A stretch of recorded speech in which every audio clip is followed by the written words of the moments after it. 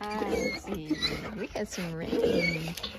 Hey, we had some rain today. Hello, Papa. Oh, crap. Doggy door is stuck open. Hope that one like that for too long.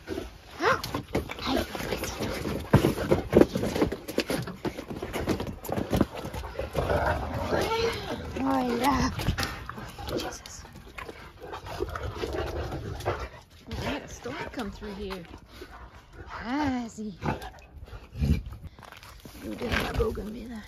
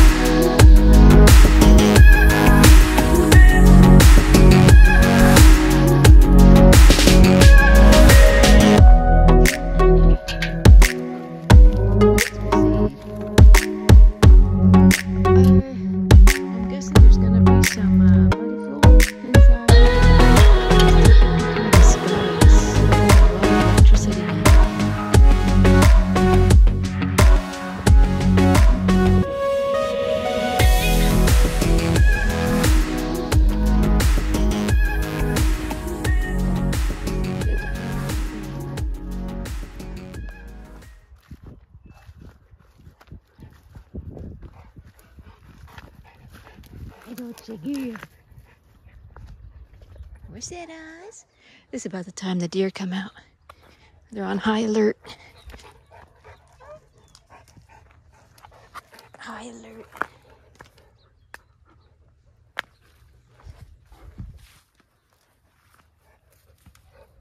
All three of them lined up.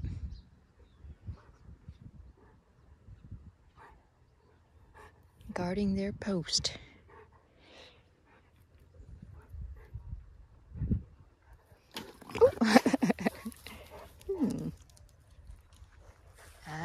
What is it, Papa?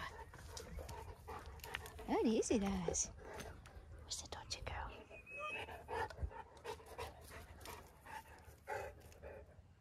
I love his brindling pattern. It's kind of symmetric there down the back, down the spinal column vertebra. Okay, good lordy.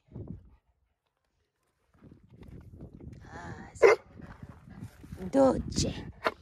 She's like, you will play with me. You will. She is so ready to play. Boy, she's always amped up. Tux, he's wagging his tail. Hello, Tux. Hi, baby boy. He's such a good boy. Oh, baby girl. Give me this. Give me this stick. Let me see it. Let me see it. Ready? Ready? Sit. Sit. Sit. That was a half. Sit. Good girl. Go get it.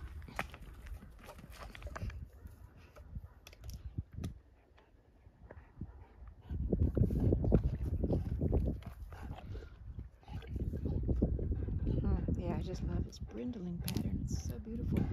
So yeah, so it's a gray brindle. Some people say blue brindle. Pit bulls usually the term is blue brindle or blue, like a blue nose pit. But for kind of Corso, I think the more common term is a gray brindle. I know someone was commenting a while ago of really wanting to know, you know, what's better, a gray or a black. And as far as the coloring goes, I think the gray is more just of a dilute. It's a black, but a diluted black.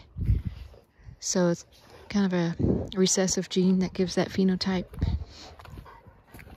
I'm, you know, not 100% sure. I'm not the expert in that, but that's what I have read and have heard. But I love both. I love all the colors. I think the black Cane Corso are so gorgeous. They look like panthers, black panthers almost. And they have really shiny coats. And then the gray are also stunning.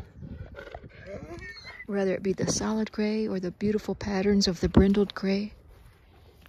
Absolutely gorgeous. See how it's kind of like symmetrical. To me, it always reminds me of marbling in a cake, or like a cappuccino when they make that mark when they make your cappuccino, or that little swirl. Hey, Papa, talking about you. Now she's like, what else you got for me? What else you got?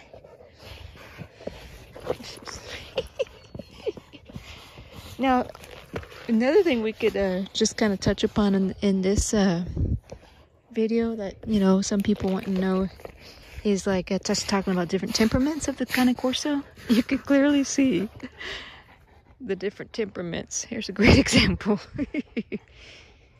You got really mellow, chill. You got really amped up, ready to play, ready for anything. Let's go. Play with me. Ready to tear something up.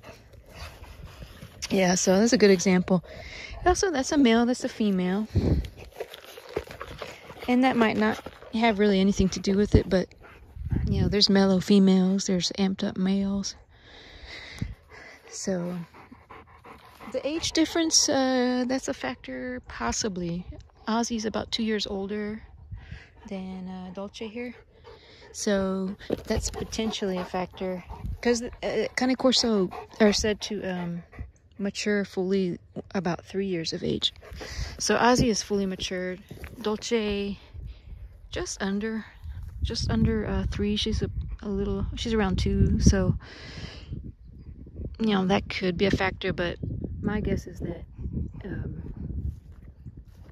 that's just her temperament. She's got higher energy temperament as compared to Ozzy.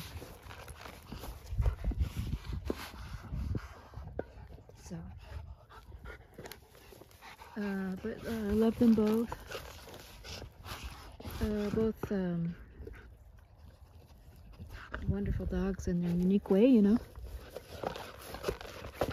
If I had a smaller kind of living situation, less land, I would prefer a dog like Ozzy's temperament. How stoic he is all the time. It helps to have, oh, look at that sky. It helps to have, you know, more land and ways to exercise a dog like this, kind of higher energy. So the thing is, in general, I think in general, as compared to other guardian type breeds, guardian protective type dominant breeds, like the Rottweiler, the German Shepherd dog, in general, the Cane Corso, from what I've read and experienced, is kind of more of a mellow type breed. But just in my experience, the German Shepherds are, you know, they're pacing, they're panting, they're always on guard, they're always like they wear it on their sleeve. Where Cane Corso has the same intensity of a protection factor and an alertness, but they don't exhibit that constantly. They're more kind of like the what you call it, special detail, you know, like security detail of the White House, you know. They're kind of in the background, but they're always watching. But so I do love that about them. And where's their papa? That's the Oz man. And then the phenotypic features of Cane Corso breed standard it's pretty well defined. You know, you can look it up and everything. Look at that brindling, like a tiger stripe. But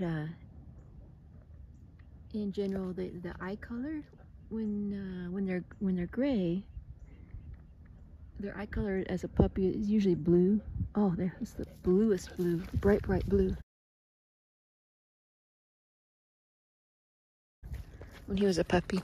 And then as they mature, the eye color kind of takes more of a color, closer color to match their coat, in which they are. They're more of a kind of a gray right now. But as far as I'm aware of, there's no genetic deficiency associated with the lighter color, as has been seen in the Dogo Argentino and other white coat, blue-eyed dogs, where the gene for hearing is near the gene for the coloring. So the loss of color, that recessive gene, sometimes will impart a loss of hearing in certain breeds. That's not true with the Cane Corso, from what I understand. So, but anyway, just a little bit chit chat about all that, and I'm gonna, gorgeous sky. I'm gonna enjoy this weather. Good thing is I don't have to water. Usually takes me about an hour to water, so I actually get to enjoy some time with the dogs. And have to get up early tomorrow, so I'm gonna try and get the dogs fed and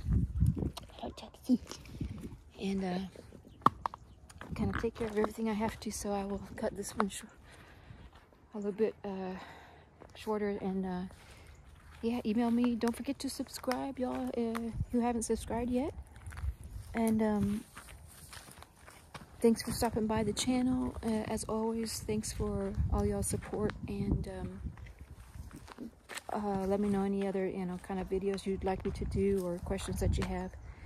And hope everyone is having a good night, getting some relief from the heat wave that's been happening all around the country. And I know a lot of places are getting some rain, so, and that brings some cooler weather, like here in Texas. Oh man, so nice. Such a rare event in the summertime here, but just really enjoying it. So anyway, y'all have a good night, and talk to you later.